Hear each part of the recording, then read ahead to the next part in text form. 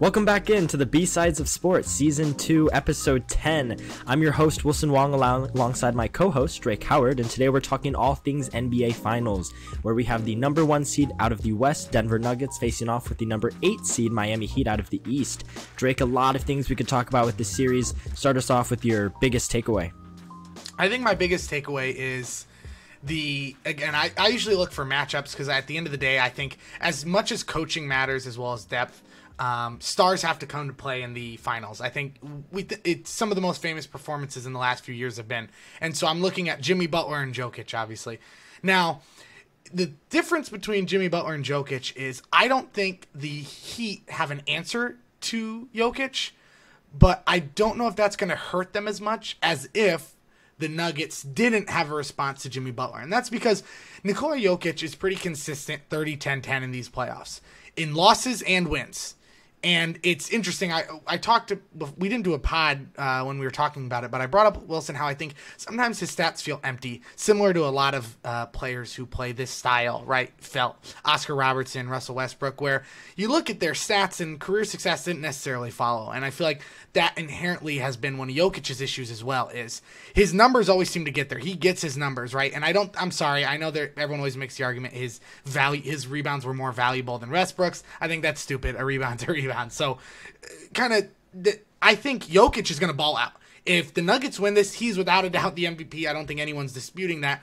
And I think easily they can win because, like I said, he's just automatic with this, especially this playoffs. In prior playoffs, he struggled a little bit more, but he's almost can't be denied. He's averaging, I think it's 30, 12, and 10, which is just absurd. Now, Jimmy Butler, on the other hand, has had a Herculean effort just to get the Heat this far.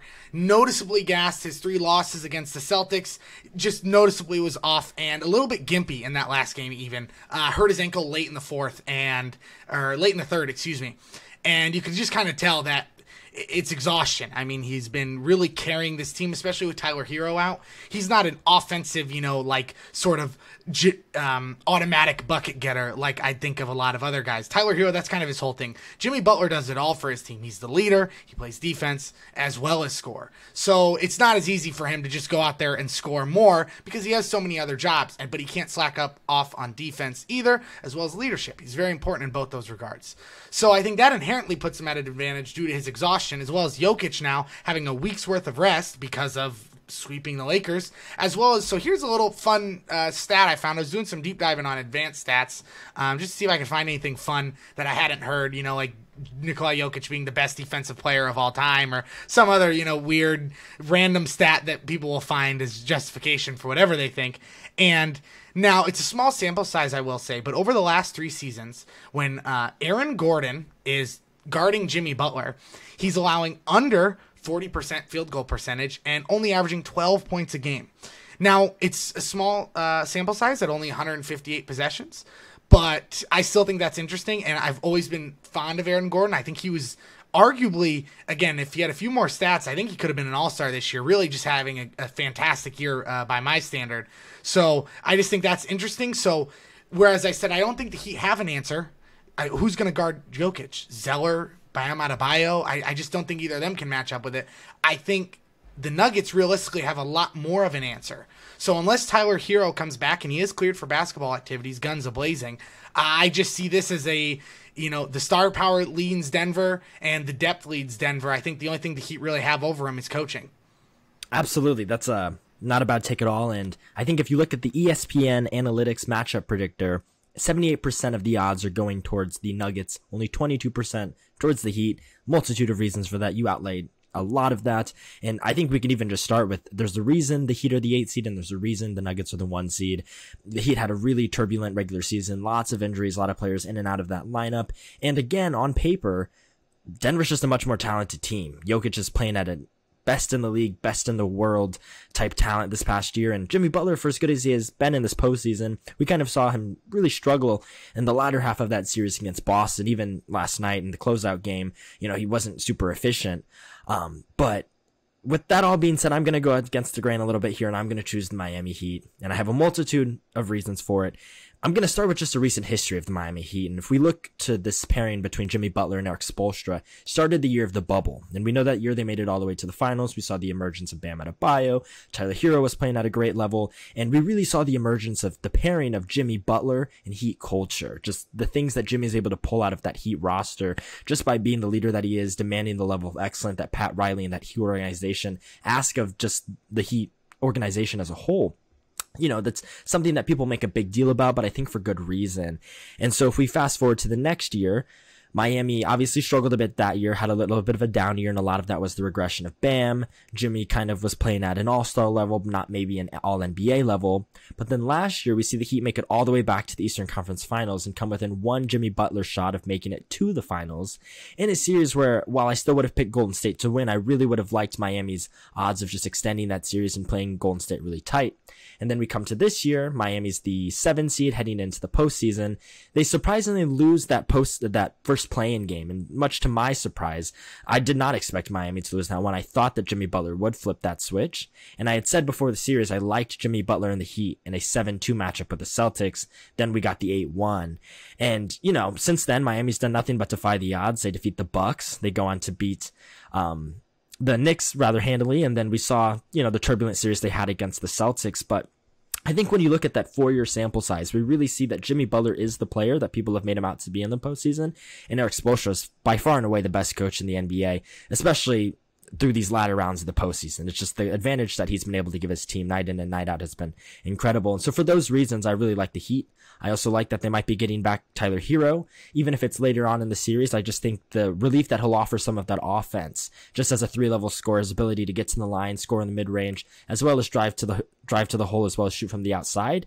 Even if Tyler Hero isn't quite 100%, I just think he adds another element to that offense that they've really been lacking as of recent. I think you've touched on, maybe this was before the pod, but the Miami offense was horrific during the regular season, and we can talk about the injuries, we can talk about the players in and out of the lineup, but the truth is, in the postseason, they've been very reliant on Jimmy Butler, knowing that Adebayo can't be consistent night in and night out, and I think Hero kind of being introduced as a third scorer. We've seen that Caleb Martin has really stepped up into that secondary scorer role. I really like the element of surprise that can provide Miami.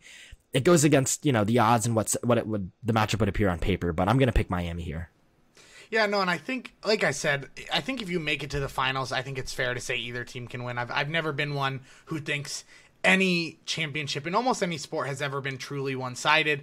I just think going into a matchup, it's impossible to tell. And I think, I'll check, I'm pretty sure coming into it, the Nuggets game 1 are an 8.5 point favorite. So a pretty convincing, almost double-digit spread opening. And like you said, ESPN Analytics has it. That's pretty much a landslide, that Nugget consensus. And I think that's fair. Nikola Jokic is the best player in this series. I think Jimmy Butler's the better playoff player, but as a player as a whole, Nikola Jokic is definitely the best player in this series. And what we've seen is usually if the best player doesn't have the best team, it's usually about a wash. But when the best player has the best team, that's when, to me, it's a hard sell, right? It's one of the reasons Kobe and Shaq were so dominant, in my opinion. You have two guys who won championships without the other guy. So both proved that it wasn't just the other one being complimentary. Now, I'm not comparing anyone on the Nuggets to Kobe or Shaq, but I'm just saying Nikola Jokic is, without a doubt, the best player on the court, and he has a great team around him. So to me, that's just what kind of puts the nail in the coffin for this series. If Jimmy Butler had a little more help, maybe Tyler Hero was healthy, I think this would be way more of a wash in my mind and more of a close matchup, because I do compare playoff Jimmy to what Jokic is playing like right now. But Nikola Jokic with Jamal Murray really just coming on in that last series and getting into his own. As I already said, I'm a big fan of Aaron Gordon. I just think he's a fantastic player. Michael Porter Jr., absurd shot creator. And I mean, I'll stop there, but I could keep going and going. KCP, there's just so many guys on that roster that when I'm looking at, I'm like, they have the best player on the court this next series and all of these guys around him. And I'm not saying the Miami Heat roster isn't that.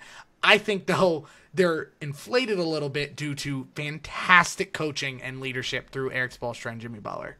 That's a good point. And if we kind of dive into these rosters a little deeper, a lot is made about playoff depth. And I think if you look at the Nuggets, they really have 7 really solid players. They've got their starting 5 and then Jeff Green and Bruce Brown off the bench. And that's about as good of a 7-man lineup as you're going to have in the NBA.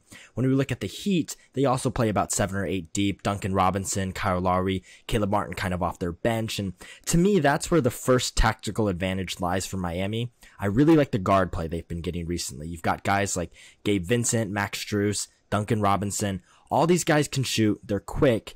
And that, to me, is the one point of attack that they can expose with the Nuggets. The Nuggets have not been good defensively all year. We know that in large part because they have to play 3 neutral defenders, right? You'd probably call Michael Porter Jr. and Murray negative defenders, and Jokic is a push. I think he does offer some good things at the rim, but out on the perimeter, you kind of just are leaving him out to dry. And because of that, I really like what Miami's going to be able to do from a guard perspective, especially because we know that Miami's a good 3-point shooting team. And while they've been up and down across the regular season and this postseason, we know that guys like Duncan Robinson, Max Strus, they're shooters. Even if they go through kind of a slump, they're going to be able to find a way to knock down those open threes. And so I really like that as a tactical advantage for the Heat. We've talked about the coaching a little bit, and I'd like to put the spotlight on Michael Malone for a little bit here. I think he's a good coach. He's been with Jokic, I think, all 8 years Jokic has been in the league. Denver's overachieved, I think. They've done a really great job with their player development. And while in recent years, you could maybe view it as underachieving if they have a reigning almost 3-time MVP, I think as an organization and as a holistic roster, last year, Jokic was the 6th seed, right? He wasn't really expected to go on a huge tear in the playoffs. So I think Mike Malone gets credit for that. That being said, I still think there's levels to coaching, and I still think Eric Spoelstra is a much better player. You and I have talked, much better coach, sorry. You and I have talked about before. Mike Malone, I think, is getting a little bit of the Mike Budenholzer effect, where he is playing with such a heliocentric offensive player. Jokic makes Mike Malone look like an incredible coach night in and night out, and the Denver roster has given him a lot of credit for being consistent, bringing good messages into the locker room.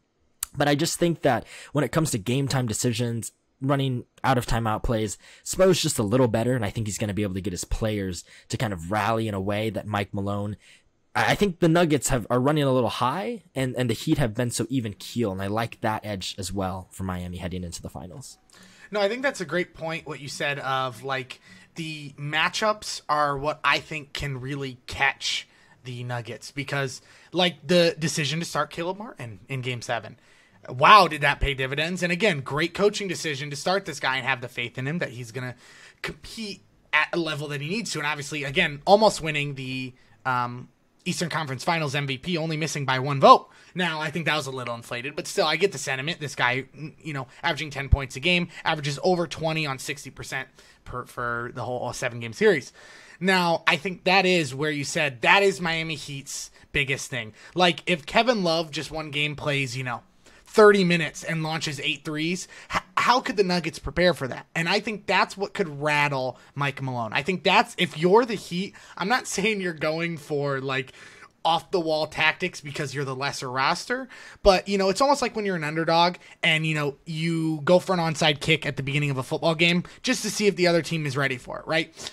I'm not saying the Heat do that, but I'm just saying maybe the first play is drawn up for Caleb Martin and not Jimmy, right? Something like that. Or Tyler Hero, a guy who literally is coming back from an injury. Obviously, we don't know when he's going to be back. But I think that's what the Heat will have to do to win this, is almost a little trickery, as if you are an underdog, and I know, they don't really want that mentality, right? Jimmy Butler saying when they were trying to hand him the Eastern Conference Finals trophy, he said, hand me the next one, right? Referring to the Larry O'Brien. Again, great mentality, and I think I respect him a lot for that, but I really just think if you're the Heat, you have to come out here and be a little more unorthodox than usual, because Nuggets are sound. Like I said, they have the best player on the court and are the deeper roster, in my opinion. So if you're the Heat, you have to come into this, I think, like an underdog, playing like it's nothing to lose and trying whatever works, right? Starting Caleb Martin worked. They were running their offense through him a little bit by the end there, right? Jimmy Butler would drive, and then they'd be doing some off-ball movement to try to get him open. Keep with that if that's what's working. No team is going to game plan for Caleb Martin, and if they do, that is very interesting, right? So that's what I think, and I think that's your point is great about that, right? Is if the Heat do win, this is their advantage they have, and I think you're 100% right. So now as we look towards this first game matchup, right, the finals kick off June 1st, Thursday night, we run into this rust versus rest argument. I'm really curious to hear your thoughts here. To me, I've always believed that there's no downside to rest, right? No team, I think, would ever choose having a shorter layoff in order to have less rust. I think players are always going to opt for rest. You know, everyone's banged up at this point in the season. Get your bodies right, get your minds right. Just step away from the game of basketball for a little bit, right? You get so caught up in the emotions of playing these really intense, high-pressure games. And so I don't think that Denver's going to come into this game at a huge rust disadvantage, right? Like the rest, I think, still outweighs the rust. That being said, I do think Miami is in a better basketball rhythm, and Miami this postseason has won the first game of each of their playoff series on the road. And that's been in a large part aiding them in this kind of historic 8-seed run. And so I'm really curious to see what you think here. I think if Miami's going to win the series, they have to steal one on the road. Denver is such a hard place to play in with the altitude advantage, the home crowd advantage, and just the travel. Miami to Denver is no joke. So I think if Miami gets one, game one's the game that I really want them to get, but I'm really curious where you sit with rust versus rest, and kind of your feelings going into game one. Yeah, so I have a few thoughts on this, but the first thing is, like I said, I kind of agree with your take with the Mike Budenholzer effect where, you know, Mike Malone kind of seems more like he benefits from what he has rather than, you know, it's like this Eric Spoelstra type, half your roster's undrafted, right? So I think if they win one in Denver, that could rattle him and make this a quick series for the Heat. But if the Nuggets do what I think they're going to do and win both at home, like you said, that altitude, that's a pain in the neck in its own right.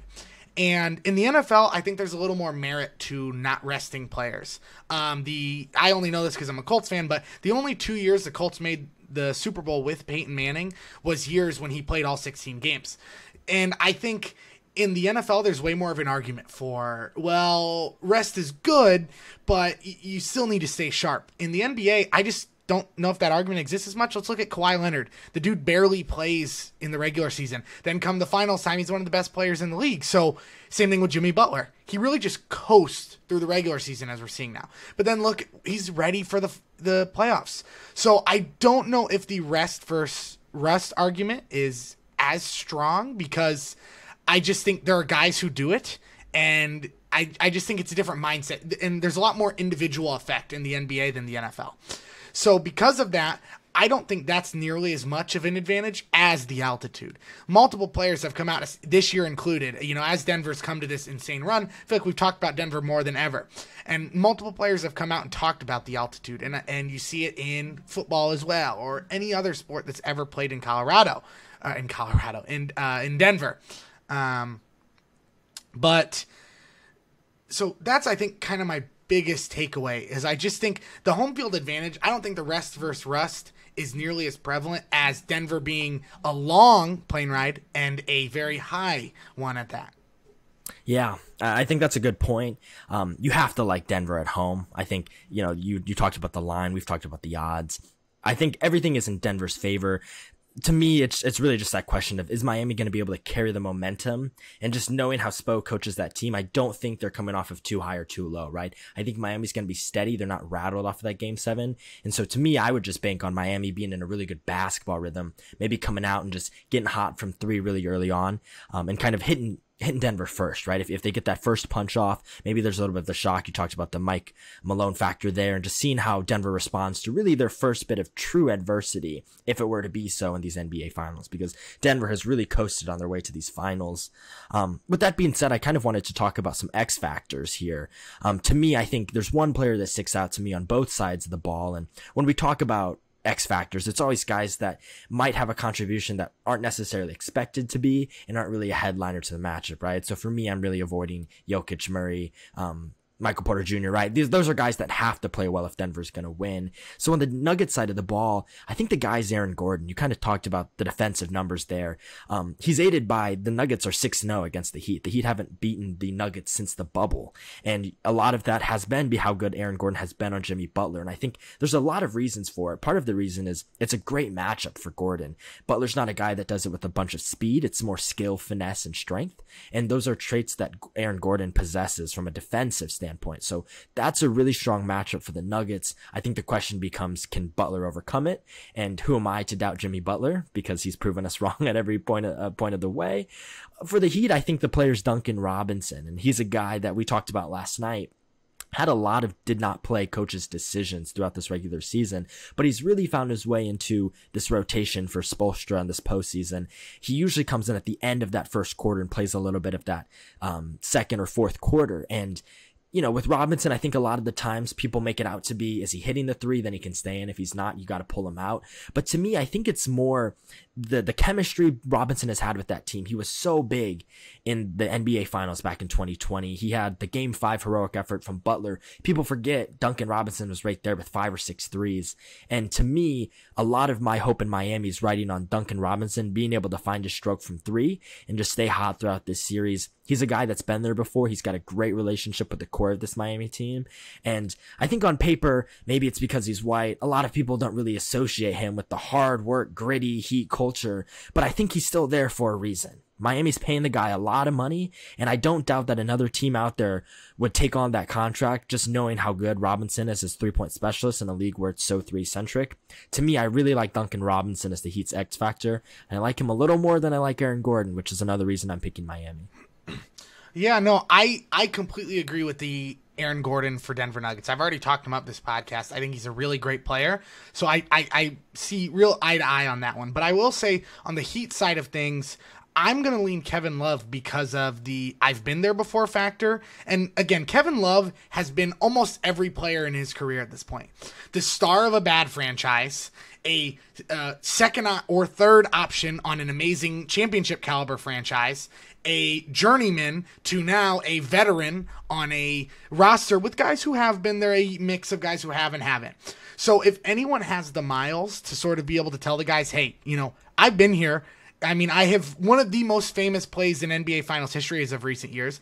I know you just can't shy from this moment. You have to embrace it. And I know he doesn't play a ton of minutes, but it's kind of like the Udonis Haslem thing. They keep him on the roster for a reason, just like they keep Kevin Love on there. Not to mention, I think Kevin Love, for being as old as he is, still one of the best passers in the league on outlet passing. And Denver's a great team. Like I said, you're going to have to think of some things. Putting Kevin Love out there just for his passing ability, I think is something that's valuable because the way he can start a break, if you can get some points on Denver, just make them feel out of it. Again, that's what I said. I think you can rattle them more so than you can rattle a team like the Heat. Look at what the Heat have done. Like you said, all of their success almost has been away. They only lost 1 away against the Celtics. I mean, it's before the collapse. So I just look at it like that and I'm like, I think a guy like that could really be the key player in this series, not even necessarily for what he does on the court, but sort of the element he brings as a smart veteran who's made a career in this league for literally being whatever his team needed. He's been so many things in the league. So I really just think, to me, he has a little more value, and I do like Duncan Robinson as a pick. Like you said, the coach's decisions to not to play were very strange, and they did add up quite a few by the end of the year. But at the end of the day, it's like you said, I think there are quite a few teams who would take him with the contract, knowing his lapses on defense due to his just insane clip of 3-point percentage, 3-pointers, excuse me. But to me, Kevin Love is the guy. If you want to talk to someone about winning championships, as great as I think Udonis Haslem is, I don't think he ever was on the same level as Kevin Love on some of these, again, Cleveland teams that are some of the most memorable finals of the last 15 years. I love your point about Kevin Love, and quietly, Kevin Love, whenever he's been in the playoffs, I think has made it to the finals. So good on Kevin Love for that statistic. I think in large part, Spoelstra uses Kevin Love the same way Steve Kerr used to use those veteran bigs for the Warriors, where he starts halves for them. And people make a big deal about starting versus closing, how many minutes you actually play throughout the game. I think there's a lot of value in having a veteran that you can start the game with, knowing that they've been there before and they're just going to have a steady presence throughout the entire game, whether they're getting minutes or not. And that's really the role Kevin Love has provided for the team. He allows Miami to start a little bigger when they close down the stretch with a lot smaller lineups. And it just gives the team a feeling of, doesn't matter what happens in these first 6 minutes, we're going to be okay. We're just going to play a steady brand of basketball. He spreads the floor for them. He's a veteran voice. And, with his age, he's never been a great defender. He's obviously not a great one today, but he can hold his own for the most part out there, especially when he's playing that 4-5 position for them. And again, I think that's a really quiet, good pick for an X factor for the Miami Heat. Obviously, he didn't play in that game 7, but I do expect him to be in the rotation in the finals. So I really like that one a lot. Yeah, I just don't see how you keep a guy like that off the floor due to his experience. Like you said, I think there are certain things in this league that are invaluable, and I think experience is one of them. I mean, again, in all sports, you really can see it. The team that's been there before usually acts like it a lot sooner than the team who hasn't. You know, look at the Sacramento Kings and Warriors series. To me, that was a big one. Great effort by them. But at the end of the day, I was leaning Warriors just due to the fact of they've been there before. They've won it all before. So even though their roster has holes and issues and weird chemistry things, they have the experience and the players who've been caliber to make it there before. Kevin Love is arguably a Hall of Famer. In my eyes, he is. And like I've said, he's played so many different roles on different teams. He can relate to almost everyone on that team. He's been the star. He's been the aging star in a team that's doing nothing. You know, I just listed him, but I just think what he brings in experience is so valuable, especially in a series where Miami Heat have fought for everything they've gotten. Making it from the play-in, it would just be such a story, and I think Kevin Love can just kind of be the, like you said, the calming force, right? To remind the guys, look, don't play like we're the 8th seed, right? Let's just act like we belong here, which I know is a little bit conflicting with my point earlier of playing like an underdog, but the sentiment of just staying calm is more of what I was trying to get at with that rather than how I think they should play. Most definitely. So as we start to wrap up this pod, do you have an official pick with the number of games? I know I would assume you're going with the Nuggets here. For me, I want to say Heat in 7. I think Miami gets one on the road in the first 2. I think Denver gets one on the road in games 3 and 4. And then I think home team wins 5 and 6. Miami closes out in 7. Obviously, I'm sure I'm not going to go pick all 7 games right there, but my pick is Heat in 7. Yeah, I'm going to go. This is just kind of what, when I was doing my research today, kind of what I came to, and I don't like it. I do not like the Nuggets. I think I've been on record multiple times, but I do have Nuggets in 5. I have them winning both in Denver, and then I have, I have Denver, both in Denver, one in Miami, losing the second one, and then winning a close one in Game 5 back in 5. That I wasn't expecting that. I would have thought you would have given the Heat a 6th game, but see, I gave Milwaukee like 30. You know, I said true. they would win in 4, so I just don't know what I'm talking about, obviously. So thought I'd try something different. That's true. Well, I guess we'll see who's proven right over the next couple of weeks. I think you and I are planning to cover some of these finals games, so we'll do that B-side breakdown we've been doing recently on hopefully a lot of these games. We'll see what the schedule allows for. Thanks for tuning in. We appreciate all the support. Please leave a like, comment, or subscribe. Give us any feedback. You know, Drake and I are really excited to kind of close out this first NBA season on the pod, and we have a lot of exciting off-season projects that we're going to be working on. So thanks for tuning in, and we'll see you at the finals.